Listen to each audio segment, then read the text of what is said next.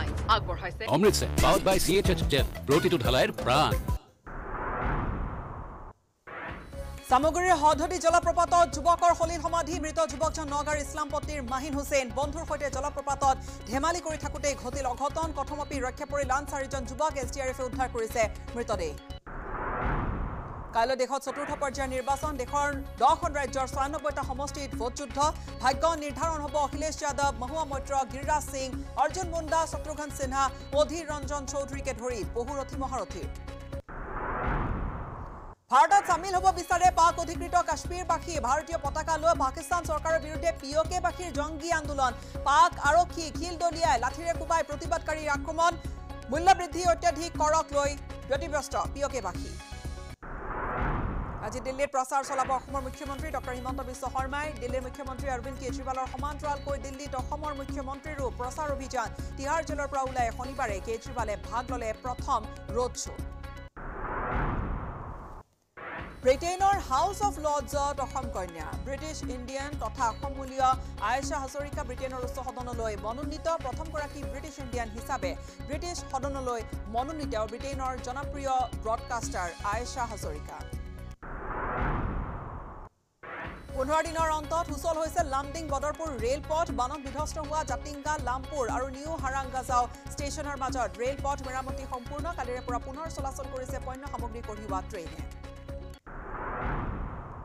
পাখান পুত্ৰই জীৱন্তে জ্বলাই হত্যা কৰিছে বৃদ্ধা মাতৃক শিৱসাগৰ আমগুৰিৰ সামগুৰিত নৃশংস হত্যাকাণ্ড ঘৰৰ চোতালতে খৰি জাপি জ্বলাই দিলে 60 বছৰীয়া মাতৃক হুৰা পাই পুত্ৰই দীৰ্ঘদিন ধৰি মাতৃৰ ওপৰত চলাই আহিছিল অকথ্য নিৰ্যাতন হত্যাকাৰী মানস গগৈক শিৱসাগৰ আৰক্ষীয়ে কৰিছে গ্ৰেপ্তাৰ শিৱসাগৰ বেদবাৰী বুকাবিলত নাহৰ ফুটুকিৰ আতংক বুকাবিলত নাহৰ ফুটুকিৰ আক্ৰমণত আহত এগৰাকী লোক আহত লোকজন 50 বছৰীয়া জয়ন্ত চেতিয়া দিচাং নদীৰ পাৰত সংঘটিত হৈছে ভয়ংকৰ ঘটনা নৈৰ পাৰত নাহৰ ফুটুকিৰ মুক্ত বিচৰণক লৈ আতংকিত অঞ্চলবাসী মহানগৰীৰ লখৰা যুৱতী চিকিৎসকৰ ৰহস্যজনক মৃত্যু ভাড়াঘৰত যুৱতী চিকিৎসকগৰাকীৰ মৃতদেহ উদ্ধাৰৰ পিছতেই চাঞ্চল্য মহানগৰীৰ ৰহমান হাস্পতালত কৰ্মৰত আছিল যুৱতীগৰাকী হায়দৰাবাদৰ প্ৰাক্তন প্ৰেমিকৰ মানসিক নিৰ্যাতনৰ বাবে আত্মহননৰ সন্দেহ পৰিয়ালৰ IPL 2024 প্ৰথমটো দল হিচাপে প্লে-অফত স্থান নিশ্চিত কৰিলে কলকাতা নাইট ৰাইডাৰ্ছে শনিবাৰে নিশা মুম্বাই ইণ্ডিয়ানছৰ বিৰুদ্ধে কলকাতা নাইট ৰাইডাৰ্ছৰ 18 ৰানত জয়লাভ বৰ্ষা বিঘ্নিত 16 ওভাৰৰ খেলখনত কেকেআৰে বান্ধি দিয়া 158 ৰানৰ লক্ষ্য অনুসৰণ কৰি 8 উইকেটত 139 ৰানতে স্তব্ধ হ'ল মুম্বাই ইণ্ডিয়ানছ নিউজ হেডলাইন আগবঢ়ালে অমৃতসৰ পাওয়াৰ্ড বাই CHH জেল প্ৰতিটো ঢালাইৰ প্ৰাণ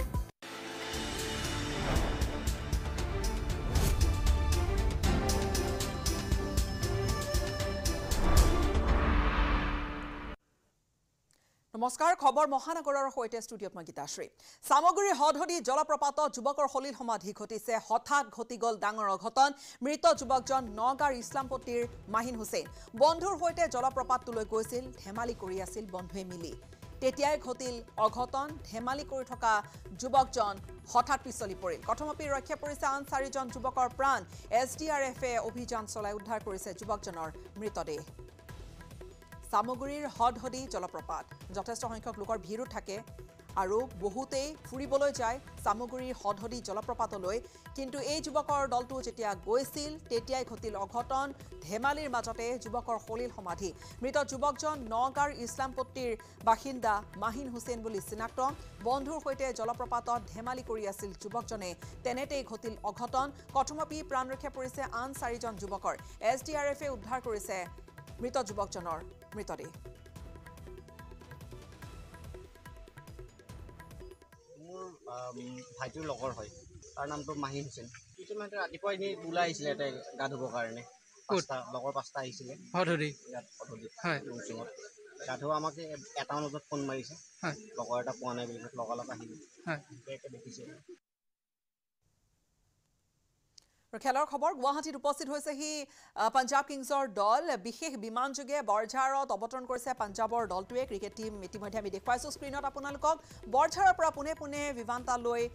লৈ যোৱা হ'ল দলটোক IPLৰ খেলৰ বাবে গুৱাহাটীত উপস্থিত হৈছে দলটো 15 আৰু 19 মে'ত গুৱাহাটীত IPLৰ খেল আছে যিহেতু 15 মে'ত ৰাজস্থান ৰয়েলছৰ বিৰুদ্ধে যুঁজত নামিব পাঞ্জাব কিংছ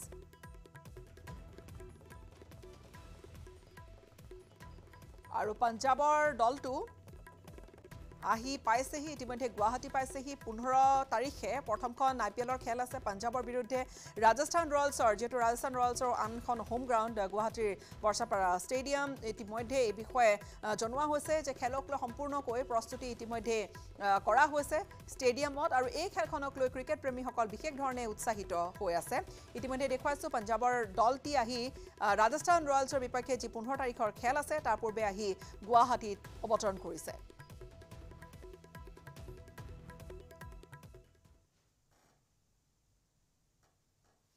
প্ৰেমত প্ৰতাৰিত হৈ চৰম সিদ্ধান্ত লৈছিল যুৱতী চিকিৎসক সুজিতা কাশ্যপে অন্ধ্ৰপ্ৰদেশৰ যুৱকৰ প্ৰেমত হোৱা সংঘাতৰ পৰিণতিতে অকালতে হেৰাই গ'ল এক মানৱ সম্পদ জীয়ৰীক হেৰুৱাই এতিয়া সম্পূৰ্ণকৈ শোকত ভাগি পৰিছে সুজিতাৰ পিতৃ-মাতৃ প্ৰেম প্ৰতাৰণা আৰু এটা অপমৃত্যু প্ৰেমিকৰ প্ৰতাৰণাৰ বাবে চৰম পন্থা ললে এগৰাকী যুৱতী চিকিৎসকে জীয়ৰী সুজিতাক হেৰুৱাই কান্দোনত ভাঙি পৰিছে পৰিয়াল বুকুত চিকিৎসক হোৱাৰ অযুত সপোন লৈ বহিৰাজ্যত পঢ়ি মহানগৰীলৈ উভতি আহিছিল পাঠশালাৰ সুজিতা কাশ্যপ এখন ব্যক্তিগত হাস্পতালত চিকিৎসক ৰূপে কাম কৰিছিল সুজিতাই বহিৰাজ্যত পঢ়ি থাকোঁতেই প্ৰথমে বন্ধুত্ব হৈছিল আশৱাথ নাইডুৰ সৈতে পৰৱৰ্তী সময়ত সেই বন্ধুত্ব লৈছিল প্ৰেমৰ ৰূপ কিন্তু দুয়োৰে মধুৰ প্ৰেমত আহিছিল বহু সংঘাত প্ৰেমিক চিকিৎসক আশৱাথ নাইডুৰ সম্পৰ্ক হৈছিল আন একাধিক যুৱতীৰ সৈতে আমাৰ ঘৰত যেতে যাই তাই পুৰা নৰ্মাল হয়ে থাকে তাই যেতে ঘৰৰ পৰা আহে এই ডিউটি কৰিব আহে এখেতসকলৰ ঘৰত থাকে তাই বোলে গাড়ী তাই মোক নাই আহাৰ দিনাখন আহাৰ আগদিনাখন ৰাতি গৈছে তাই কৈছে মই মা এই গাড়ীত উঠিম নহয় গাড়ীত উঠাৰ পৰা সি কিবা এটা মানে এটা ল'ৰা তাই এই আহাৰ আগে আগে বেছি দিন বেছি মাহ এনেকৈ ল'ৰাটোৰ লগত ৰিলেশ্যনত আহিবা চাউথৰ কৈছে সি এনেহেন কিবা কথা কৈ থাকে তাৰমানে মোক তাৰমানে কিবা কৈ মোক মানে উত্তেজিত কৰি পেলাই মোক হাইপাৰ কৰি পেলাইছে প্ৰেমিকৰ এই কথা সহ্য কৰিব পৰা নাছিল যুৱতী চিকিৎসক সুজিতাই বহুবাৰ বুজায়ো স্বভাৱ সলনি কৰিব পৰা নাছিল প্ৰেমিক আশৱাথ নাইডুৰ ইয়াৰ বিপৰীতে সুজিতাক প্ৰেমিকে সদায় আত্মহত্যা কৰিবলৈ দি গৈছিল ভাবুকি কলেজৰ পৰা কলেজত যাওয়াৰ পৰা কলেজৰ সেই যিগতা মই ক্লাছ কৰোঁ তাৰ পৰা আহাৰ পৰা মোক আৰম্ভ কৰে ৰুমত মানে তেওঁলোকৰ দুইজনৰ মাজত কথা পাতা দুইজনৰ মাজত বোলে কথা পাতি ল'ৰাজন অন্ধ্ৰপ্ৰদেশৰ আদি হেৰি কাকিনাডাৰ কেনেকুৱা চিনাকি তেওঁলোকৰ কেনেকুৱা তাই তাতে পঢ়িছিল তাই 6 বছৰ পঢ়িছিল কিন্তু এই 6 বছৰত তাই একো গম নাপায় 6 বছৰত তাই যেতিয়া শেষ হৈছে ইণ্টাৰ্ণশ্বিপ কৰা শেষ হৈছে তাই এই যেতিয়া ইয়াতে অসমত আহিল কাম কৰবা তাই পালাক জব পালাক তাই আহাৰ কিবা 6 মাহমান আগতে সেই ল'ৰাটোৰ লগত তাই চিনাকি হৈছে প্ৰেমত প্ৰতাৰিত হৈ অৱশেষত সুজিতাই সিদ্ধান্ত ল'লে নিজকে শেষ কৰি পেলোৱাৰ সিদ্ধান্ত অনুসৰিয়েই পিতৃ মাতৃলৈ আৱেগভৰা ছুচাইড নোট লিখি মহানগৰীৰ লখৰাৰ পিঠাগুৰিৰ হাউচ নম্বৰ 10ত বাছি ল'লে চৰম পন্থা কি আছিল ছুচাইড নোটত সুজিতাই ছুচাইড নোটত লিখিছিল তুমি মোক এৰি বেলেগ ছোৱালী চাবা সেয়া মই ভাবিব নোৱাৰো যাৰ বাবে মই নিজকে শেষ কৰি পেলোৱাৰ সিদ্ধান্ত ল'লো মা দেউতা মোক তোমালোকে বেয়া নাপাবা মোক পাহৰি যাবা এটা বেয়া স্মৃতি বুলি সুজিতাৰ এই আকস্মিক সিদ্ধান্তত যেন সৰগ ভাঙি পৰিছে পৰিয়ালটোৰ ওপৰত চকুৰ পানীৰে বাট নেদেখা হৈছে দুৰ্ভগীয়া পিতৃ মাতৃ আমি গম নাপাওঁ কৰি তাই কিবা টৰ্চাৰ কৰি থাকে এইদৰে প্ৰেমত প্ৰতাৰিত হৈ অকালতে হেৰাই গ'ল এটা সম্ভাৱনা পিতৃ মাতৃক চিৰদিনৰ বাবে দি গ'ল কোনোদিনে পাহৰিব নোৱাৰা এটা দুখ বশিষ্ঠৰ পৰা উৎপল হলৰ সহযোগত বিৰিঞ্চি কুমাৰ ডেকাৰ report news 18 Assam north east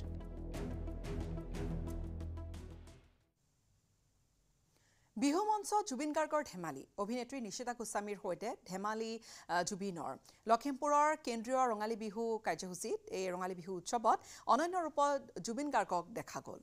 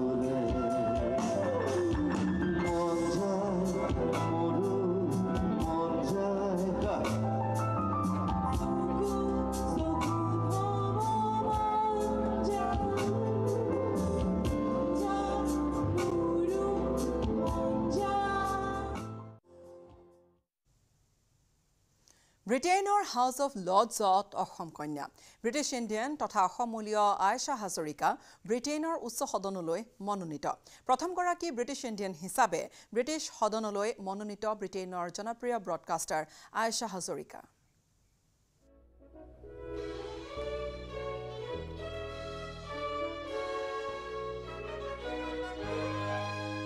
বিদেশৰ মাটিত অসম সন্তানৰ প্ৰভুত্ব Aisha Baroness Hazarika. ব্ৰিটেইনৰ হাউচ অফ লৰ্ডছত অসম মূলীয় মহিলা And bear true allegiance to His Majesty. এসময়ত ব্ৰিটিছে শাসন কৰা অসমীয়া জাতিৰ এগৰাকী সুসন্তানে প্ৰভুত্ব দেখুৱাইছে ব্ৰিটেইনত So help me God. Assam মূলীয় Ayesha Hazarika মনোনীত হৈছে ব্ৰিটেইনৰ house of লৰ্ডছলৈ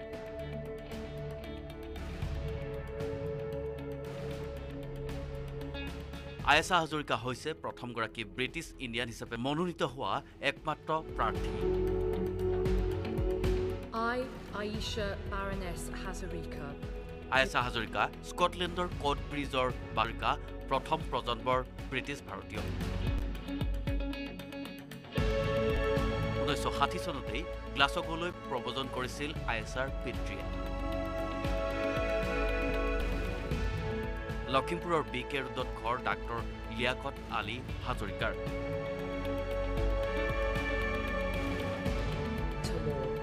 So help me God. Ayesha Hazarika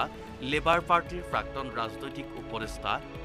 তথা এগৰাকী journalist broadcaster stand up comedian হিচাপেও পৰিচিত 1975 চনত বেলচিলত জন্মগ্ৰহণ কৰা আৰু স্কটলেণ্ডৰ কোট ব্ৰিজত ডাঙৰ দীঘল হোৱা বৰ্তমান 50 বছৰীয়া আয়েশাই নমেড হাউচ অফ লৰ্ডছৰ সদস্য হিচাপে কাৰ্যভাৰ গ্ৰহণ কৰে Aisha Baroness Hazarika. Do swear by Almighty God that I will উচ্চ সদনত আসন গ্ৰহণ কৰাৰ লগে লগে আয়েশা হাজৰিকাৰ নতুন পৰিচয় হ'ল বাৰ্নেছ হাজৰিকা অফ কোট ব্ৰিজ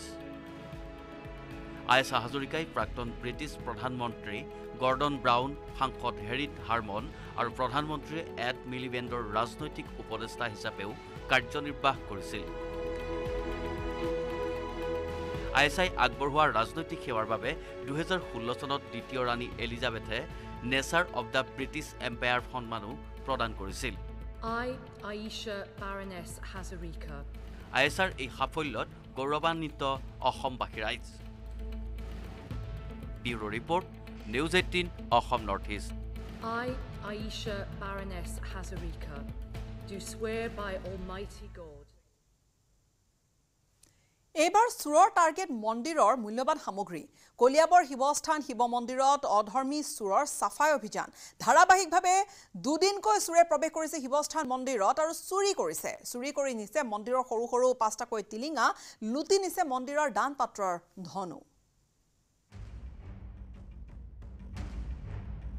পৰিকল্পনা পূৰ্বৰে আছিল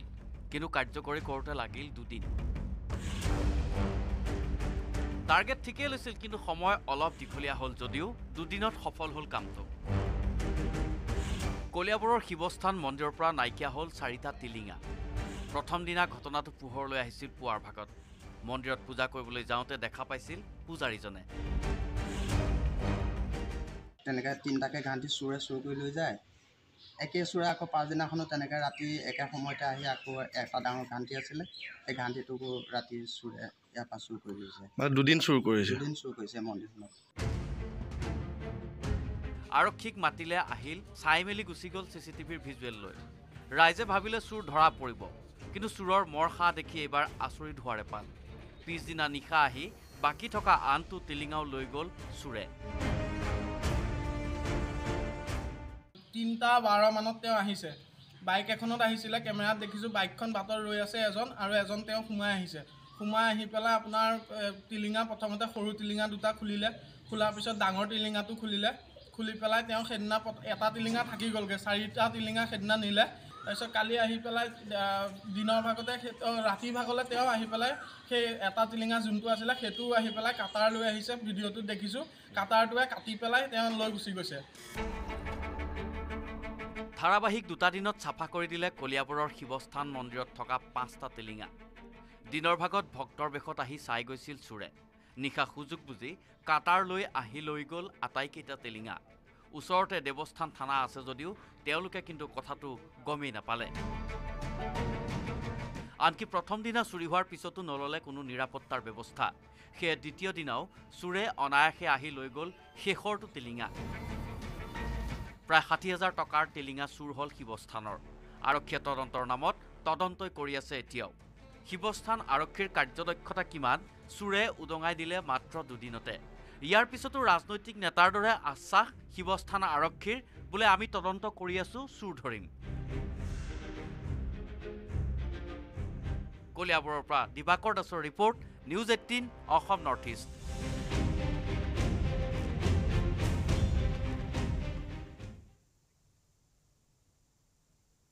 মৰিগাঁৱৰ ভুৰাগাঁৱৰ কৌতুলিত উত্তপ্ত পৰিস্থিতিৰ সৃষ্টি হ'ল আৰক্ষীৰ ওপৰত আক্ৰমণ একাংশ উদণ্ড যুৱকৰ ডাম্পাৰৰ খুন্দাত এটি শিশু নিহত হোৱা কেন্দ্ৰ কৰি এই পৰিস্থিতি নিয়ন্ত্ৰণৰ বাবে দুৰ্ঘটনাস্থলীলৈ গৈছিল আৰক্ষী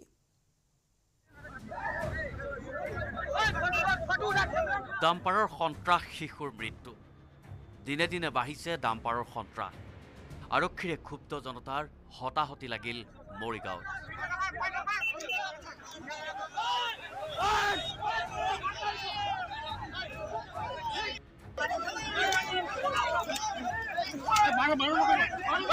শনিবাৰে ভুৰাগাঁৱৰ কুহতলিত উত্তপ্ত পৰিস্থিতি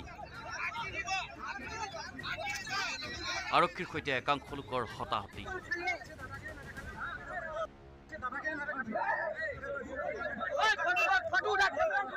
ডাম্পাৰৰ চাপাত নিহত হোৱা এটি শিশুৰ অভিভাৱকৰ সৈতে লাগিল আৰক্ষীৰ খণ্ডযুদ্ধ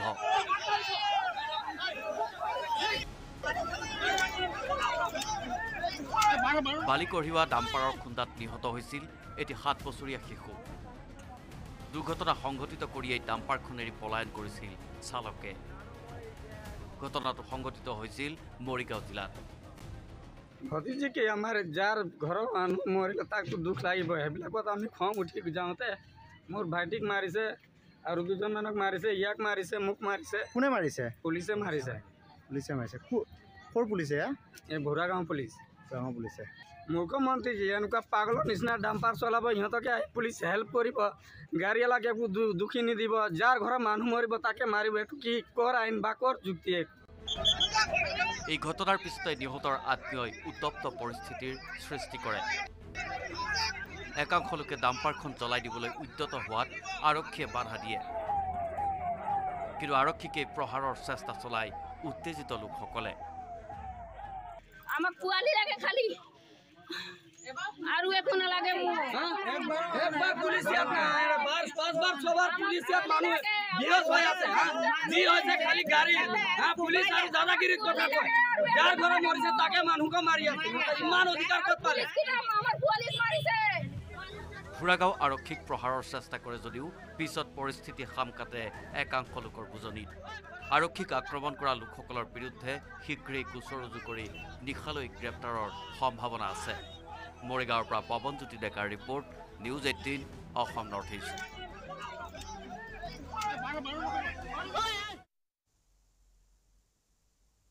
আসাম ফ্লাইং ক্লাবক দুৰ্যোগৰ মুখলৈ ঠেলি আবন্তিত ধনৰ চূড়ান্ত অপব্যৱহাৰ কৰিছিল অবৈতনিক সচিব বিক্ৰম সিংহ লহকৰে অভিযুক্ত লহকৰৰ বিৰুদ্ধে সিএম ভিজিলেন্সে গোচৰ ৰুজু কৰি তদন্ত আৰম্ভ কৰোতে ওলাইছে এটাৰ পিছত আনটোকৈ ভয়ংকৰ তথ্য আসাম ফ্লাইং ক্লাব নে ব্যক্তিগত ক্লাব 3 বছৰত অবৈতনিক সচিবে লুটিপুটি খালে আবন্তিত পুঁজি বিক্ৰম সিংহ লহকৰৰ বিৰুদ্ধে তদন্ত সিএম ভিজিলেন্সৰ এক মহৎ উদ্দেশ্য আগত ৰাখি 1985 চনতেই বৰঝাৰ বিমানবন্দৰৰ চৌহদত স্থাপন কৰা হৈছিল আসাম ফ্লাইং ক্লাব যি ফ্লাইং ক্লাবত প্ৰশিক্ষণ গ্ৰহণ কৰি কৰ্মসংস্থাপন পাইছিল উত্তৰ পূৰ্বাঞ্চলৰ বহু যুৱক যুৱতীয়ে কিন্তু ফ্লাইং ক্লাব এতিয়া হৈ পৰিছে এটা পৰিত্যক্ত ব্যৱস্থালৈ 2013 চনত প্ৰতিষ্ঠানটোত অবৈতনিক সচিবৰূপে দায়িত্ব লৈছিল বিক্ৰম সিংহ লহকৰে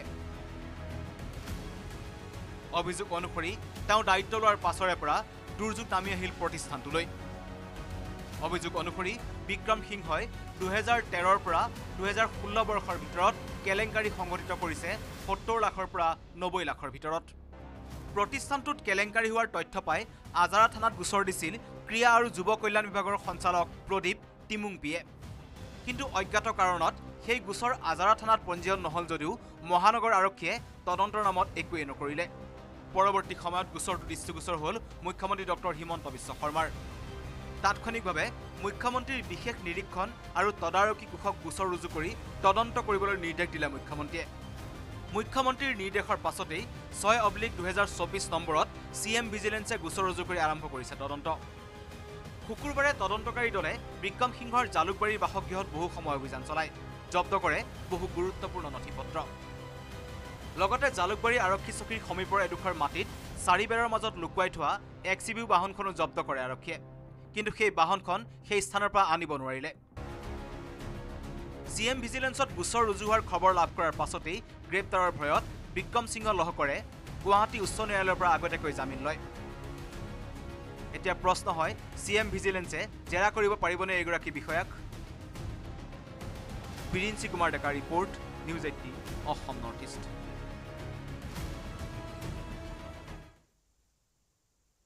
ধুবুৰীৰ চাপৰত জালনোট চক্ৰৰ বিৰুদ্ধে আৰক্ষীৰ অভিযানত এইবাৰ প্ৰায় 2 কোটিৰ জাল নোটৰ সৈতে গ্ৰেপ্তাৰ কৰা হৈছে এজনক। ধৃত লোকজন চাপৰ ধীৰঘাটৰ শাহিনুৰ ইছলাম। ধীৰঘাটৰ বৰখোলাত চলিছিল আৰক্ষীৰ অভিযান।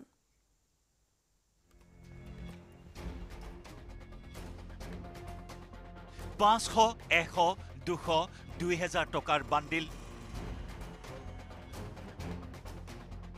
এয়া কোনো ইডিৰ অভিযানত উদ্ধাৰ হোৱা টকা নহয়।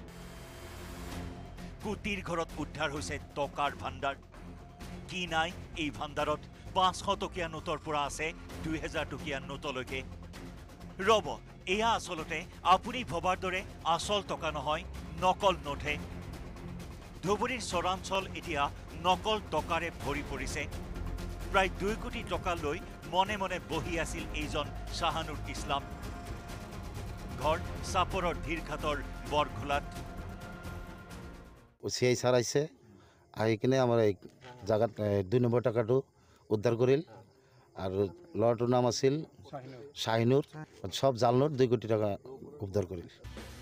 নিশা আৰক্ষীয়ে চলোৱা অভিযানত উদ্ধাৰ কৰে প্ৰায় 2 কোটি টকাৰ নকল নোট। চৰ অঞ্চলৰ সাধাৰণ লোকক প্ৰলোভন দি অনায়াসে নকল নোটৰ বজাৰ খুলিছিল এইজন শাহানুৰ ইছলামে। ধুবুৰীৰ চৰ অঞ্চলত মেলি দিছিল নকল নোট। জানিব পৰা মতে শাহানুৰে বহু দিনৰ পৰা কৰি আহিছিল জাল নোটৰ প্ৰচলন। 2 কোটি নকল টকা 7 লাখত বিক্ৰীৰ পৰিকল্পনা কৰিছিল। ধুবুৰীৰ চৰ আৰু গ্ৰাম্য অঞ্চলত জাল নোটৰ প্ৰচলন কৰি ৰমৰমীয়া ব্যৱসায় কৰি থকা চক্ৰটোৰ বহুকেইজন এতিয়াও গ্ৰেপ্তাৰ হোৱা নাই। চাপৰ আৰক্ষীয়ে তদন্ত চলাই আছে, অভিযান চলাই আছে জাল নোট সৰবৰাহকাৰীৰ বিৰুদ্ধে। ধুবুৰীৰ পৰা জ্যোতিৰ্ময় চক্ৰৱৰ্তীৰ report, News 18 Assam north east. Sivasagar ৰামগুৰিৰ চামগুৰিত এটা নৃশংস হত্যাকাণ্ড। পাষাণ পুত্ৰই জীৱন্তে জ্বলাই হত্যা কৰিছে বৃদ্ধা মাতৃক। ঘৰৰ চোতালতে খৰি জাপি জ্বলাই দিলে 60 বছৰীয়া মহিলাগৰাকীক। নিজ মাতৃ বীণা গগৈক হত্যা কৰিছে পাষাণ পুত্ৰ মানস গগৈয়ে। আৰু এই ঘটনাটোৰ পিছতে যথেষ্ট প্ৰতিক্ৰিয়াৰ সৃষ্টি হৈছে চাৰিওফালে। দীৰ্ঘদিন ধৰি মাতৃৰ ওপৰত অকথ্য নিৰ্যাতন চলাই আহিছিল এইজন পুত্ৰই। নিৰ্যাতন চলাই গৈছিলে, অকথ্য শাৰীৰিক মানসিক নিৰ্যাতন চলাই মদ্যপান কৰি প্ৰায়ে এই ধৰণৰ পৰিৱেশৰ সৃষ্টি কৰাৰ অভিযোগ উত্থাপন হৈছে মানস গগৈৰ বিৰুদ্ধে। কিন্তু শনিবাৰে নিশা ভয়ংকৰ কাণ্ড সংঘটিত কৰি পেলালে। মদ্যপান কৰি প্ৰায়ে মাতৃৰ ওপৰত অত্যাচাৰ কৰা মানসে ইতিমধ্যে ওচৰ চুবুৰীয়াৰ প্ৰশ্নৰ উত্তৰ দিয়ে যে হত্যা কৰাৰ কথা স্বীকাৰ কৰে। আমগুৰি আৰক্ষীয়ে গ্ৰেপ্তাৰ কৰিছে হত্যাকাৰী মানস গগৈক। একুৰা জুই জ্বলি থকা অৱস্থাত এজন বাইক আৰোহীয়ে মোৰ আমাৰ নামঘৰ পৰিচালনাৰ আজি ভাওনা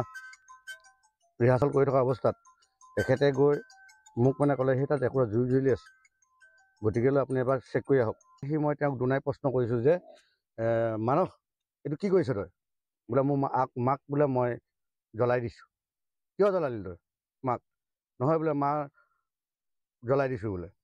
বোলে তই কিয় কাৰণে জ্বলালি? মই জ্বলাই দিছোঁ। ইমানে কোৱা পাছত মই আৰু তৰ্ক নকৰি ৰিটাৰ্ণ ঘূৰি মই প্ৰশাসনক খবৰ দিছোঁ কাৰণ কিয় এটা এগৰাকী মাতৃক যেতিয়া নেকি এটা পুত্ৰই ইয়াত জ্বলাই দিছে কাৰণ বিভিন্ন ধৰণৰ ইয়াত মানুহ আছে সেই মানুহখিনি যাতে নফচক বুলি মই প্ৰশাসনৰ সহযোগত প্ৰশাসনক মই খবৰ দিলোঁ প্ৰশাসন আহিলে প্ৰশাসনৰ স্পটত পাইছে যে প্ৰশাসনে কি সিদ্ধান্ত কৰে প্ৰশাসনে কৰিব তেজপুৰৰ এগৰাকী সাহসী মহিলা নাম কৃষ্ণা কলিতা সাপ ধৰাৰ পাকৈত মহিলাগৰাকী বিহুগুৰি কলিতা গাঁৱত পুৱাই মহিলাগৰাকীয়ে উদ্ধাৰ কৰিলে এডাল আবদ্ধ হৈ থকা সাপক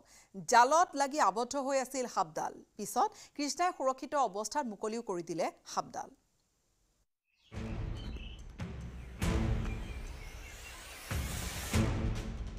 সাপ দেখিলে ভয়ত কঁপি উঠে সকলো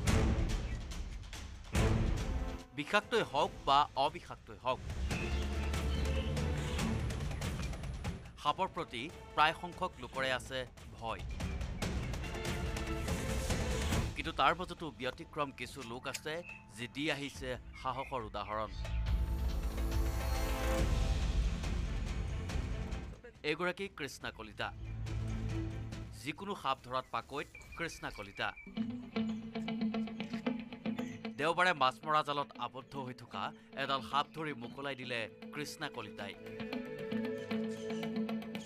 পিছফালে যাওঁতে দেখিলোঁ জাল এখনত মানে পৰি থকা জালখনত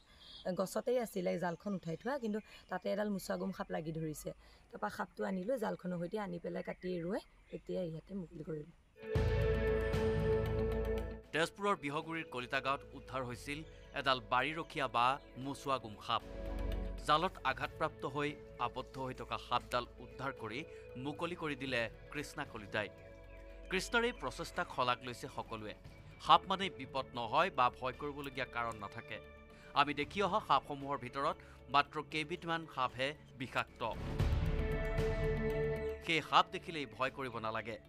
সৰ্পবান্ধৱ সৌৰভ বৰকটকীৰ পত্নী কৃষ্ণা কলিতাৰ প্ৰকৃতিপ্ৰেম আন 10জনী মহিলাৰ বাবে আদৰ্শ হওক অৱশ্যে প্ৰশিক্ষণ নাথাকিলে সাপ ধৰিবলৈ চেষ্টা নকৰাই ভাল কিয়নো বহু ক্ষেত্ৰত বিপদত পৰাহে সম্ভাৱনাই অধিক তেজপুৰৰ পৰা হেমন্ত কুমাৰ নাথৰ report news 18 Assam north east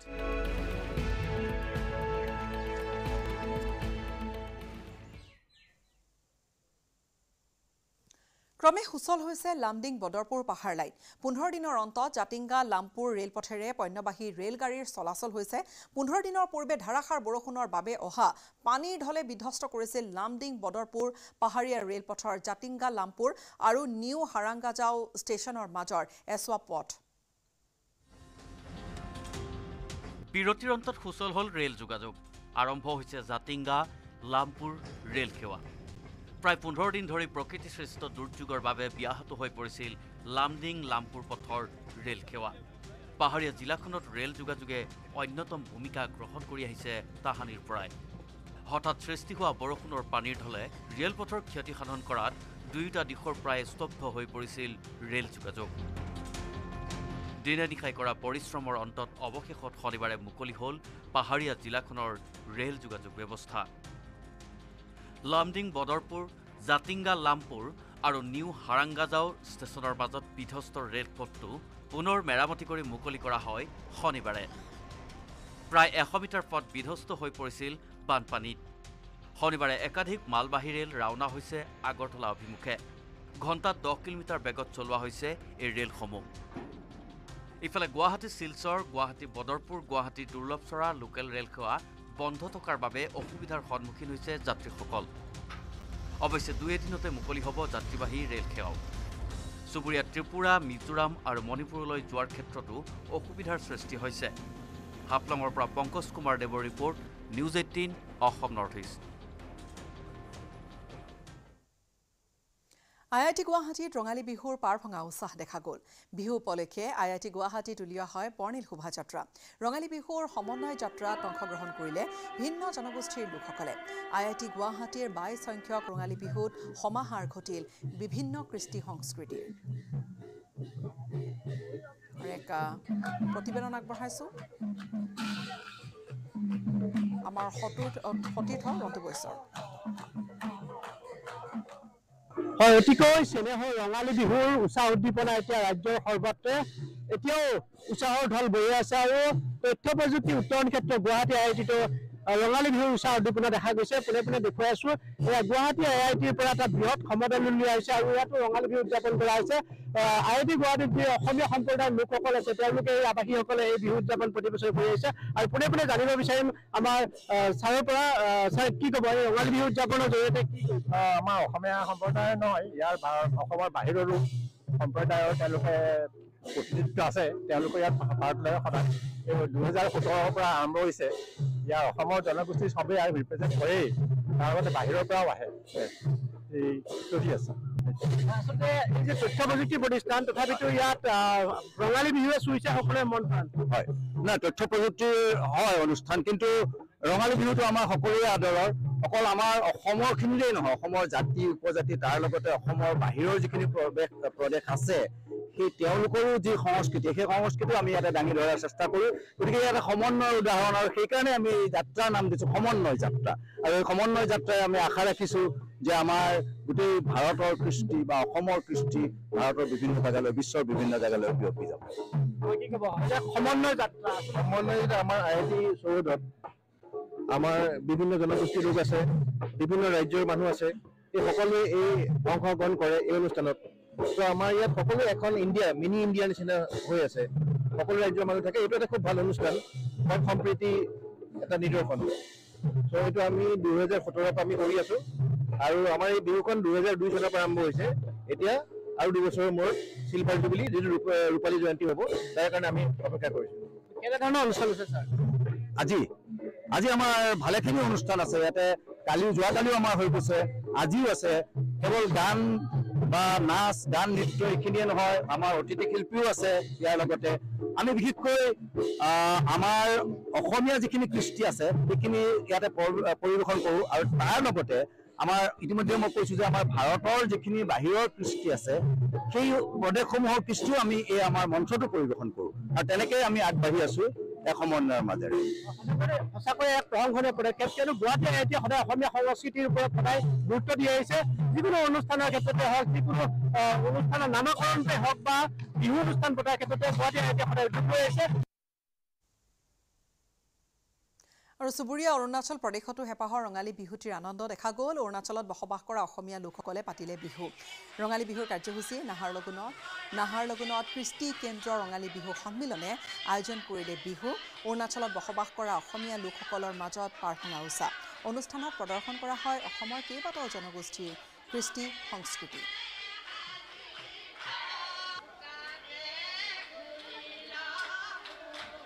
কৃষ্টি কেন্দ্ৰ অসমীয়া যিমান আমাৰ ইয়াত আমি আছোঁ ইয়াত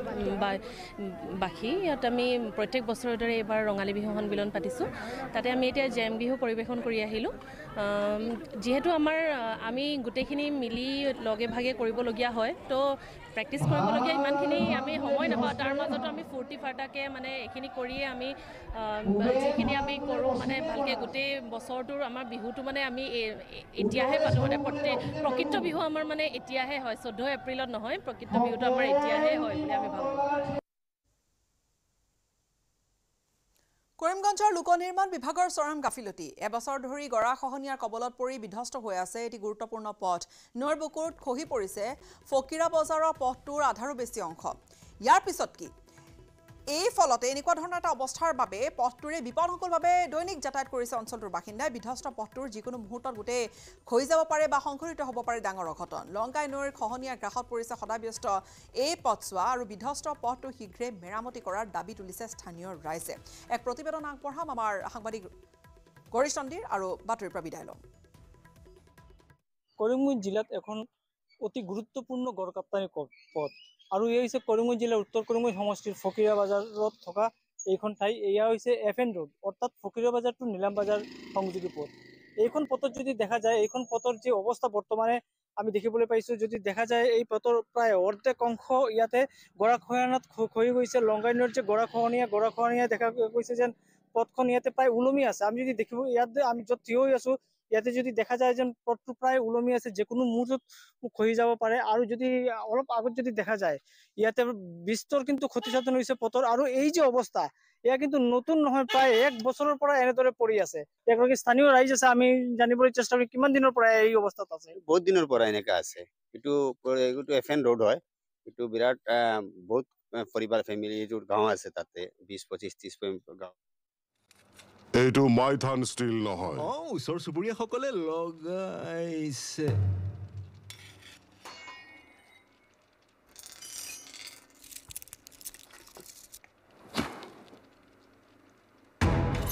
Strong মানে Maithon still. Correct. Text headlines আগবঢ়াইছে এভৰিডে মছালা। সুগন্ধ ৰং আৰু সোৱাদ খাটি এভৰিডে দিয়ে আহাৰৰ জুতি। Everyday spices 100% test. Everyday spices best. মনত ৰাখিব ভাল কৰি হ'ব লাগিব আৰু জন। এভৰিডে মছালা টেষ্টি হ'ব ভোজন। Everyday spices 100% test. Everyday spices best. সুগন্ধ ৰং আৰু সোৱাদ খাটি এভৰিডে জিভাত দিয়ে আচল জুতি। Everyday spices 100% test. Text headlines আগবঢ়াইছে এভৰিডে মছালা।